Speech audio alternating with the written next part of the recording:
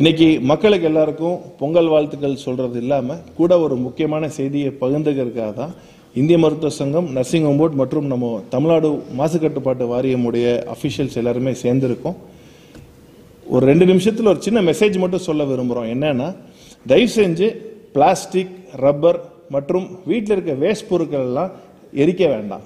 ஏன்னா அது எரிக்கிறதுனால பல டைப் ஆஃப் கெமிக்கல்ஸ் அட்மாஸ்பியர்ல காத்துல ரிலீஸ் ஆகிறதுனால இது சுவாசிக்கிறவங்களுக்கு நிறைய நுரையீரல் சம்பந்தப்பட்ட வியாதிகள் மட்டும் அல்லாது அந்த பிரச்சனை இருக்கவங்களுக்கு உயிரை பாதிக்கக்கூடிய அளவுக்கு ஒரு அன்சேஃப் என்வைரான்மெண்ட் போகக்கூடிய வாய்ப்பு இருக்கு.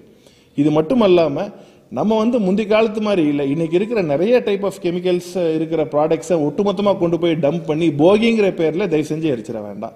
அதை நீங்கள் சேஃபாக டிஸ்போஸ் பண்ணணும் அப்படிங்கிறத நாங்கள் வேண்டி கேட்டுக்கிறோம்.